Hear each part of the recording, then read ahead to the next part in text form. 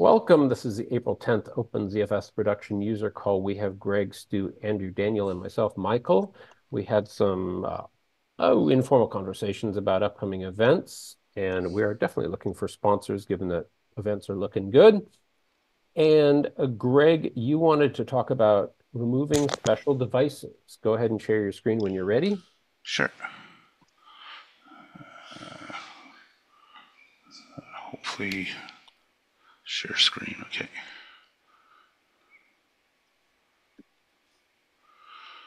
And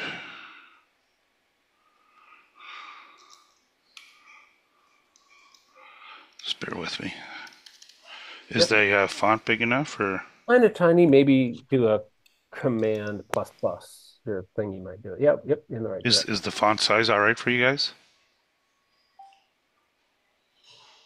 I'll Yeah, let that's others good. answer. I have a giant display for this Oh, one. okay. Okay. I have it's good for me. Oh, I Okay. have I have a tiny display and I can see it great. That's sweet. There we go. that's weird. It started typing what I was asking you guys in my console. It's a little sketchy. Anyway, yeah. Okay, so this is the special device I was speaking of here, the metadata device.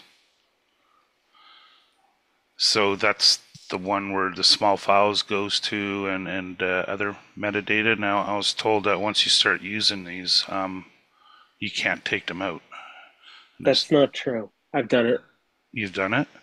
Yeah, I've done it. Yeah. Okay. So I switched. Yeah, I switched on a backup server not too long ago. Um, so I wanted to switch the special. So apparently there's a cost to that. Um, and in order to recover from the cost, you probably need to replicate all of your data so it restores in the new metadata device. So it's not obviously not great, but you're not stuck with it. If something goes wrong and you need to get rid of it, you can absolutely get rid of it. But can I remove it without migrating data? Yeah, yeah. Okay. You'll just have a penalty because your metadata will be moved onto your Oh, performance likely penalty? slower storage. Right. But is that any different than you would have had without the special metadata device in Oh, the first no, place? no, no, no. You just when you add it back in, so Um, if you add the special later, yeah. then you don't get the thrilling speed of with your older stuff. Oh, if it's on So disk already, just like compression or other stuff, right? exactly, Okay, cool. exactly. That's reasonable. Yeah, I Sorry to interrupt. yeah, No, you're not at all. Those are the answers he's after. yeah, exactly. Yeah, the reason why I'm asking is that these are two Honey Badger cards that we got, which are two PCIe NVMe with a switch on it cards, and the vendor told me that we could have them, Mhm. and I'm like, have them as in keep them, and he was like, yep.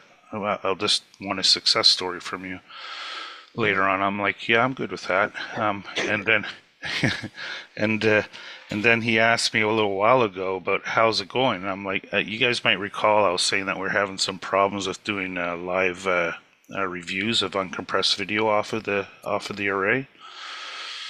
That was one of the challenges I was dealing with a little while Yep. ago, Heck yeah. and yeah. Anyways, I brought that up and I said, so it hasn't been great, but we're still looking at the problem. And he didn't seem to be too happy about that. And then he called me about 2 weeks ago and said, I might need to ask you for those cards back. And I explained to him that's not probably going to happen. So, yeah. So, just to prepare myself proactively, I want to find out if I was going to Uh, have to copy all this data off somewhere. But Okay, so number one, if they'd help you, well, one, if they can be removed because you may have to return them, and two, did they seem to help with your review or not? well, they were in there for the review, so I've never tested the review without it. Oh, okay, Yeah, yeah. okay. But that said, I went and talked to the review people that are in the screening rooms, Yeah. and they said, Yeah, that was a problem at first, but it really hasn't been bothering us in the last while. So, because Mhm. I was curious why they weren't complaining anymore, and that I guess it kind of worked out for them. Well, one, take the credit. Two, do we have any statistics on its usage, kind of like ARC stats? I know it's like new territory I, here. I mean, I know on the Illumos side, we can do a zpool IO zpool IO stat on the directory. I think it requires a dash B to see everything, and that should give us at least some additional information. Somewhat what you're doing or on a data set, you can name it. Yeah, Yeah, Um, you can, And you can stick a number if you wanted. Yeah. like yeah, that. yeah. or even that if you want to go faster. But yeah, Now you've got so many things in there that it's hard to tell what each column is. yeah, fair enough. Yeah, that's where is it? Let's just do this. Yeah, I've done those with ugly graphs. Yeah, Mhm.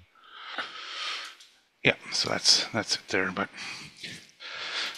And the But special class only handle metadata. I'm surprised it's not no, given a I set more specific name. It just says special because that's, yeah, kind of not helpful if I sit down at it. Oh, yeah, what's it doing? yeah. No, I set it up to handle small files under Okay. yeah under 64K I think it was. Because I had it to 128K, but it was filling up too quick, and which kind of surprised me. But anyways, Hmm. and plus it does the normal metadata stuff, so my DUs and whatnot are super fast, which I enjoy. Hmm. Yeah. Do And you set it you, to just do the small files? Um, yeah. No, What I what don't is that think so. ZFS list? Not list, is it? Or get all? Is it? Yeah. Get all Yeah. will There tell we. you all the parameters. Yeah.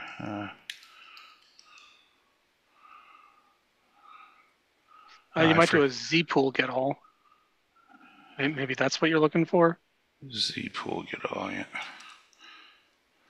because that'll tell you the pool Yeah. things. I was looking for the size that I set the small files to be wrote to the special devices for.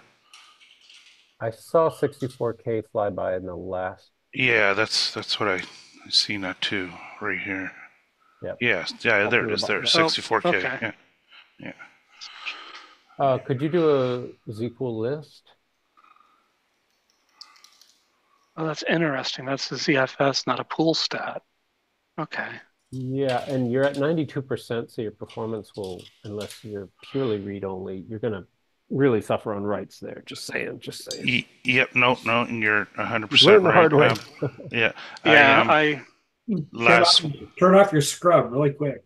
Yeah, I have a alert that starts to throw at 75% Bingo. so that I yeah, can deal with that problem. yeah. I don't like it above 80 at all. Yeah, But the allocator you, changes at 80, just as you, if in case you don't know. So, Yeah, oh, I didn't know everything that. slows down at 80. Yeah, yeah. No, I agree. And you might recall last week I was saying that we went to set up the new petabyte of storage. But the HBA failed. I'm still waiting for my RMA for that. oh, bummer. Um, Ugh. and that's the reason why this is 92%, Ah, because we have a policy that we have to have 2 copies of our data. So I've been data wrangling around, and this was the last device that had enough room to copy one of our shows onto. So yeah, that's that's what the pretty real much why. world looks like. Yeah, yeah. So this is a temporary thing. So Yeah. hopefully this week we get the RMA for the HBA, because these 4 projects that we're working on takes up a whole petabyte. Hmm. Yeah. So Cool. yeah. Anyways, that's show and tell for now. But yeah, I'm Nice. going to. Is there? I guess I should have looked. I should know how to use Google by now. But is there a documented method on how to get rid of those special devices? I might have asked Clara when I did it, and they just shot me the instructions. Right. Um, This but will I don't think remove, it was eh? different than removing any other VDEV. So Let me look while somebody else Cool, talks. thank you. I'll see if I can find that. Yeah, that's that. Yeah, That's cool. yeah, all of our stuff is full right now, I hear you. unfortunately. Yeah, That's Hollywood for you. yeah. Even our main store just grossly full. So it's like 94 is the number of the day. Yep, Yeah, that's true. yeah. Anyway, Okay, anything else to show, or shall I? no, yeah, we can terminate that. Okay, boom, and so yeah, the like many new features, the special metadata classes are a new feature, and it does get quite fascinating how you can leverage the small files, etc. And maybe it has its own set of devices with a record size for small. And I assume the metadata is like ridiculously small. So in the course of that, did you set a record size when setting that up? Yeah, 1 MB. Okay, cool. Yeah, yeah. Thank I you. it's nice to like when you do the IO stat, you can see it really being used. Puts a smile on your face for some reason. But you can see that the metadata drives are getting hit pretty Your hard. money is worth. Yeah, exactly. Wouldn't you want something smaller than 1 meg for 64K on down?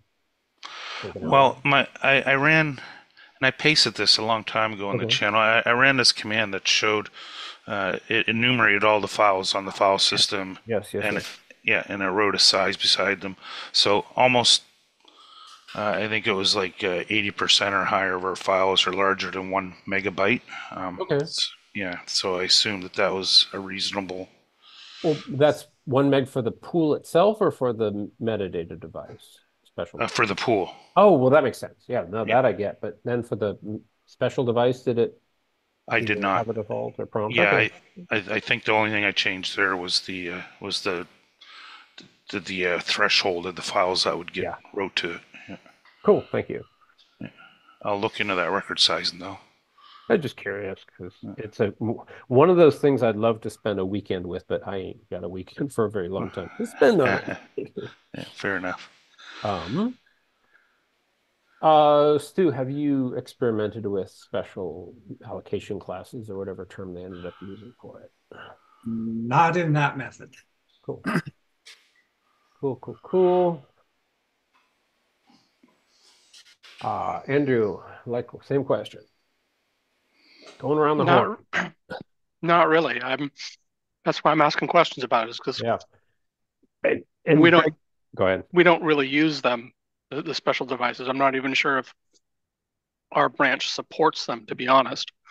Okay. And Greg, while you were away, we kind of bantered about the fact that it mildly terrifies us to have the sort of mental separation and schizophrenia of metadata over there. And if you lose that, like the good old days with your slog being V15 and earlier, you lose your slog, you lose your pool. And it's nerve wracking.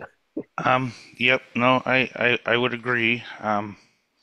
And that's why I put 3 mirrors of it. I don't know Amen. if that, yeah, I don't know if that is a false sense of security, but I figured if I had 3 copies, maybe that's a good thing. My thinking That's there was, very typical for petabyte pools. That's for sure something a lot of people do. yeah. My thinking there was if I have one, and it fails, it fails. If I Yeah. have two and one of them fails, then they might not agree on which one's failed. So my thinking was a 3-way mirror. Maybe there's some algorithm to determine quorum on there and who actually is dead and who's alive. Well, That's what CFS. it will do is, in the event that you have a disagreement between the two disks, Hmm. it then checks the checksum for the block, Right. so it can use that to determine which one is correct. Yeah. Okay. And Yeah, as that you makes may sense. know, you pay the Because penalty of. Go ahead. ZFS is not magic, it's as close as we can get. Exactly.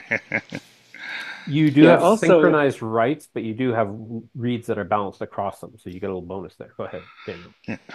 I was just going to say, in terms of senses of security, if any VDEV dies, the pool's dead. So so the fact that you have two relatively lightly written SSDs that are unlikely to encounter a failure state that they break, I think, take the win, especially if you have a rust pool. If you don't have a rust pool, then maybe don't bother. Um, but yeah, I don't know. I don't feel extra like I'm in an extra precarious position by doing Running it. it, running that stuff on a triple mirror assuages a lot of the concerns that I expected. And they Okay. don't let you run it on a single. It's not even allowed. Oh, really?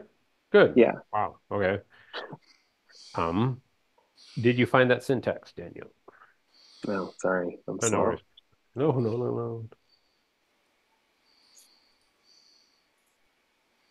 And collectively, do we think you can only do small files without metadata, or is it metadata plus stuff that's I configurable? I think you have to do metadata, but Okay. Yeah, no, by default, that's what it is. This metadata. This is Yeah. what I recall from reading when I was reading up on it. And then later on, they added the ability to also store small files there. Got it. Cool. Which is brilliant, of course. Yeah, And yeah, I think it's pretty nifty. we can have nice things. Yeah, there's no better place to store small files than on memory, right? So Yeah. yeah. Whew.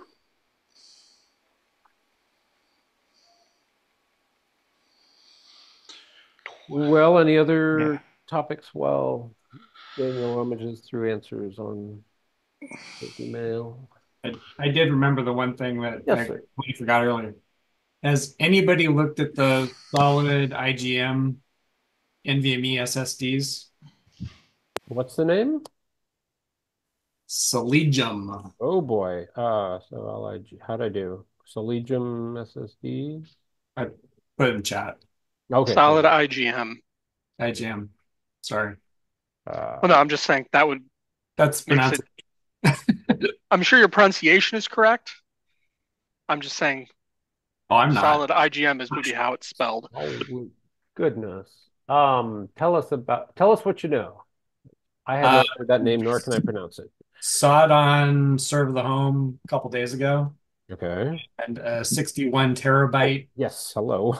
I see that. Nice. SSD in 11 millimeter depth.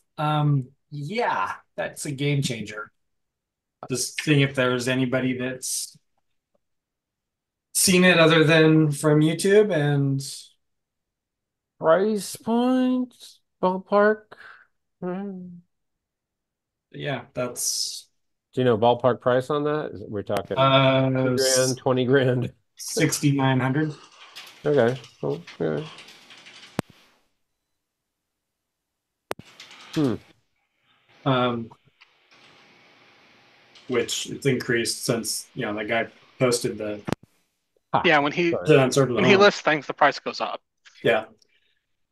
But again, it's especially and Greg, I thought of you when I saw it too, because it goes into that massive footprint that if I can put a petabyte in a U, um, that's that's pretty significant if they're stable, if they're performant, if they have a lifespan beyond 2.5 years, all of those things.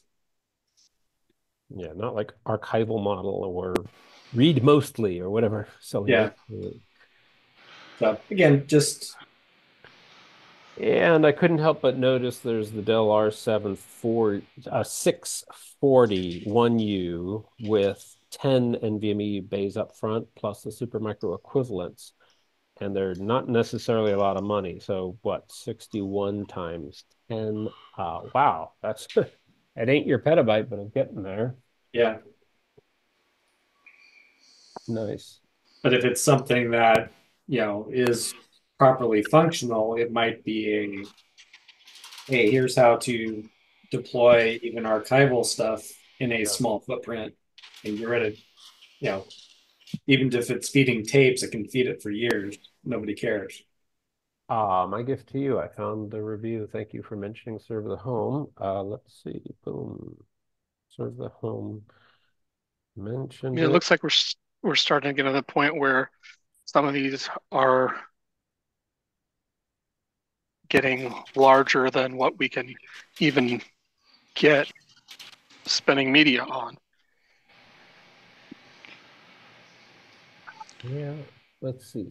Wow. Are they SAS interface? I would imagine it'd have to be, They're They're right? U Or they're U dot NVMe. two, oh, Yeah, M.2. Oh, nice. U dot two, you got to. U.2. You'd have to. Yeah. So a quick, two which is quick just a things. different connector for M dot two. Uh, I generally try to avoid brands I've never heard of. Can you tell me if they're like actually Toshiba or somebody you've heard of? Who just Yeah, I mean, we only use Seagate helium filled for our stuff, so exactly. that's the And the other thing is that I I spent quite some time looking at SAS NVMe, I know SAS SSDs, just flash. It's kind of not a thing insofar as it's, dual ported SAS. Well, no one's truly asking for that for a flash drive, and the capacities were never very impressive. So I assume a vendor who has a bunch of chips, they're like, well, we can get the performance of NVMe or consumer volume markets of SATA. So why bother with the weird, uncomfortable middle ground of SAS? It was very frustrating. I have like a multi-bay SAS server and then think, oh, I'll just throw in some SSDs, and nope, not a lot of choices. Yeah, there's a handful of choices out there. Mhm. They tend to be a bit more expensive than their SATA equivalents. Potentially even Um, their NVMe equivalents, which is the frustrating part. I haven't done a comparison between those two, but I totally believe you. Oh. Because the reason SAS has always been more expensive is because you need the SAS controller chip. So Right. And NVMe is like PCI, yeah, brain access. NVMe, there's nothing. And then on the SATA side, the device side is greatly simplified to keep the costs down. Yep. And that's why we kind of have some troubles with them. Hmm. Um, Have we had any kick butt NVMe vulnerabilities insofar as it might be like DMA through a device that you're hot plugging in? Haha. Just, just thinking out loud in here. I mean, in theory, especially the U2 stuff, really should very easily hot swap. Hmm. Hmm. I haven't done extensive testing of U2 disks though, so that's me talking out of my ass. Hmm. and we're doing that. It's one of the things we're demoing at NAB, in a very small thing attached to. I can say it now because it's in our marketing, being fed by Red cameras directly. Cool. Nice. So we're taking 8K That'll off. use a lot of bandwidth. Yep, taking 8K off of the back of the camera I over was 10 about to say, gig into over a 10 gig network directly into our platform. I thought they're up to 8K now on their cameras. So you brought samples, party favors. That's yeah. I keep trying to slip those into my bag, but I will be playing with them on Saturday. Sweet. Yeah. Netflix has a policy now that everything has to be filmed in 8K and down resed or whatever. But No kidding. Well, that's the proper policy. yeah, That's Hmm. good down. Yeah, I concur with Netflix on this. I do too. We sell storage. Yeah. Well, there's that too. I mean, just from a theoretical perspective, you want to do all your stuff a res up and then take it down. Yeah. It's the same thing in photography. Shoot raw, take it where you need it. Yeah. that's right. Get as much as you can into the sensor, and then use what you need. Garbage in, garbage out. Go from good to bad, not bad to good. As it does. Fro knows photos. Anything else, gang? I'm good. Cool. I hope that answers your question. I hope you Yep. get to keep those. Thank you very much. It sounds Oh, like the I vendor might be being persnickety. no, I got emails and whatnot. They're not going anywhere. I was just exploring my what ifs, So I Cool. yeah, I'm part of a Studio Sysadmin forum Slack channel where sysadmins that I've spoken to for 20 years from all over the world, Weta, Disney, Pixar, everywhere, we all get together and speak in this channel about our challenges and whatnot. So he knows that I'm very active in that forum. So it wouldn't be good for his business if he did something like that, basically. Goodness. Okay, I like Yeah, it. And like serve the home, hopefully that either drives prices up or down to your yeah, needs. fair enough. Cool. That Well, short term it drives up, but long term as they cause more people to buy them, that Mm, increases production, which drive costs down. boom. Daniel, anything else? For me? No. Yeah, you. Cool. Well, thanks, gang. all For right. those headed to NAB, have a fantastic NAB. Yeah, you guys have a good day. Yeah, take care. Yeah, See you. bye bye. Later, Bye. guys.